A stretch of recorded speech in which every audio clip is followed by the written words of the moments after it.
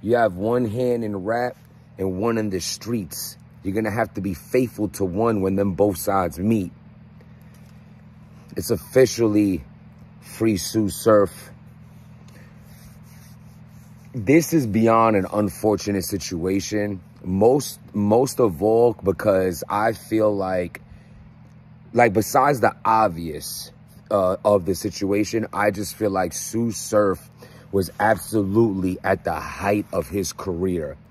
Between his music, I personally think there's only a selective few. I mean, this is me being completely honest.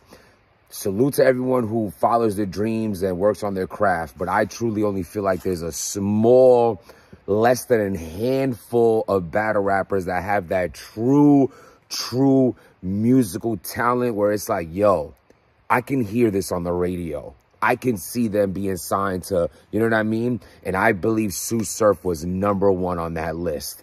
I feel like he had the connections that he was making as well. I feel like there's certain tracks on my playlist in my phone that I listen to from his catalog of work, with a new mixtape on the way. He also just headlined the biggest event that Smack throws outside of Nome, and won the battle 3-0. He had a way about him that he was able to spin narratives so well as well. Like, I mean, you battled him in the promo, you battled him during the battle, and then after the battle. He possessed that power to a T. There is only one SURF. You're not going to be able to duplicate what he did. And we're not going to be, he will be missed in this culture. I feel like we are going to feel the void of Surf not being here. He now, like, when he was on his run with the choking, he was still the highly most anticipated battler to see. Then when he stepped away, you couldn't wait to see him come back. And then him being at his, I feel like literally this was his prime. You have some old school classic SURF, but this was truly his prime era.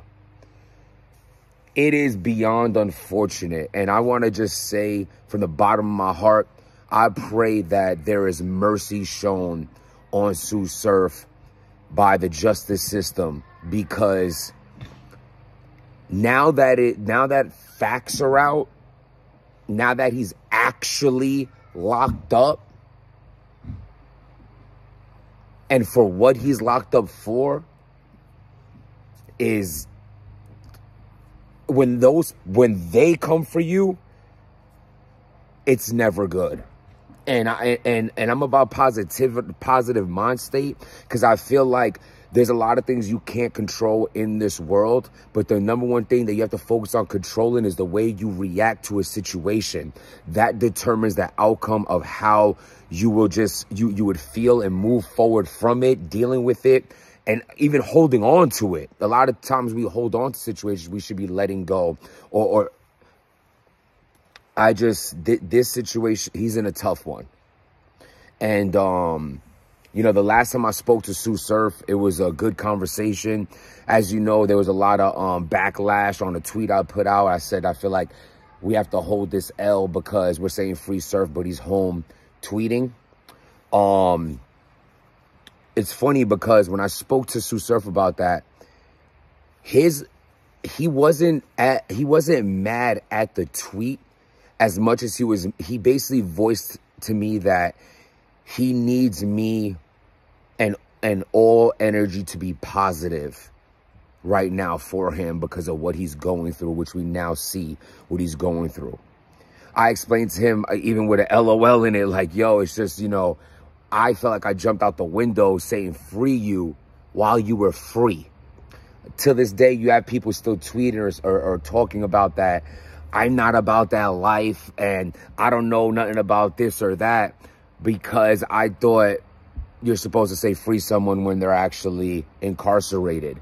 To say, oh, you don't, no, you're right. You know what I didn't know about? His situation. You know what I didn't know about? Him having to turn himself in until he actually told me that himself. Then the only person I would be apology to was him, and to explain to him, I didn't know that. I didn't know the severity of your situation, and knowing that the inevitable is you absolutely going to have to. Even then, I don't promote you saying free him when he was still free. That is a conversation that I see I'm not going to win. I am completely in acceptance of that, because that does not matter. What matters is that this man has been taken from us, from the culture, from his family, from his child. He's now he's basically gonna be in a fight for his life. It's so serious that unless you actually know SURF, or like if a random person just clicked this and doesn't even know Jim's, up until that point, you would think that I was talking about someone who passed away. That's how serious this is.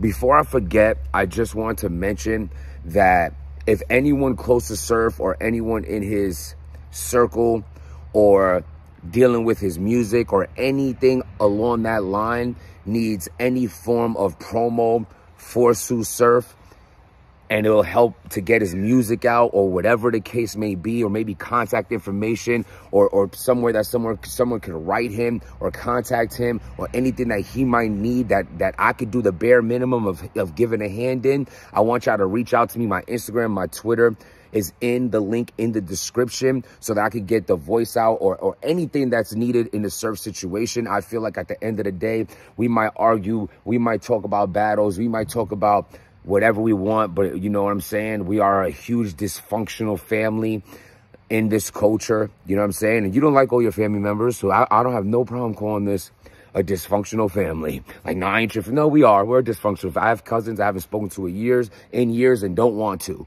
Wish them the best from a distance, but sometimes you have to love people from afar. With that being said, you're still family. You're going to be sad at the funeral. You'll be sad of bad circumstances and situations, if they happen, when they happen. God forbid they happen. I say that to say this. I have a heart, man. I feel for him. I feel sorry for him.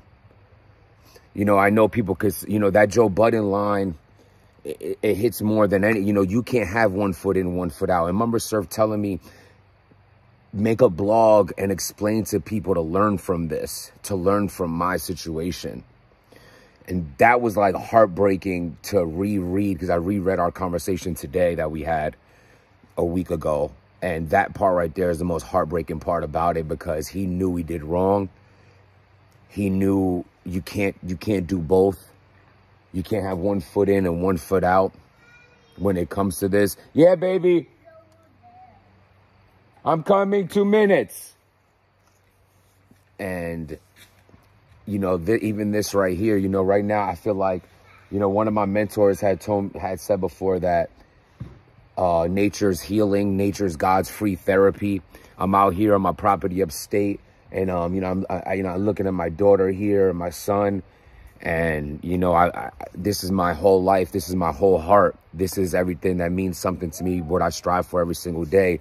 And this man has been taken from that. And you know, there are people be like, oh, he did it to himself. And you know what though? It's done with, right? There's no lectures that I can give. There's no advice that I can give towards him. It's already done. So I feel like in my position, I don't want to talk about, you know, he brought this on himself, the gang this, it is what it is. But because he don't need advice anymore. It's done. But if you're watching this and you have an opportunity like the ones that he was given, that God has gave SURF, the opportunity to be a superstar in battle rap, to make the music he is, to get out of the hood. If you have that opportunity, understand that you can't have both. And when you get greedy, and when you take advantage of your blessings, God just might stop giving them to you, or he might punish, or the universe, or, you know, we lost Pat Stay, rest in peace, Pat Stay, to the tragedy with him. I'm making my next blog will be about Pat Stay and King of the Dot and what's happening with Pat Stay, and how we can further help his family. And I'm just blessed to be alive when I think of Pat Stay. And I'm blessed of being here with my family and my children when I think of SURF. And I'm humbled in realizing how blessed I truly am in this world. Wow, good swing. And I'm going to get to my blessings now. Hey, give her the ball. She's playing nice with it. Please give it back to her. And don't throw it at her. Put it back where she had it nicely. She's practicing her baseball. And baby, you can use your regular voice when you speak, okay? Thank you. Another thing, speaking of sports, Coach Mike, all his information is in the link in the description. There's questions that you guys have been asking me in the comments. Don't ask me, guys. Coach Mike's number is there. You can literally text him, email him, follow his gram, check out what he's doing with the youth sports, how he's making money from it. And let's talk about, you can make money from this while helping. This guy's damn near retired. This is what he does, working 2 days a week, making a big amount of money. He's not asking for your money. He's asking for locations. He's asking for gymnasiums and parks you might have in your neighborhood. And with that help you can give him, you can make some cash out of it. Let's just call it for what it is. You ain't just got to do it, be like, oh, it's a good deed and good money you could get from it. In the link in the description, you could check them out. Also, again, my Twitter, my Instagram, you could DM me or tweet me if there's anything that I can do to help SURF situation on this channel. Please do that as well. Hit me up. And y'all stay good out there. Without making change, nothing changes. It's amazing how much that quote that I live by applies more and more, isn't it? Without making change, nothing changes. Free SURF.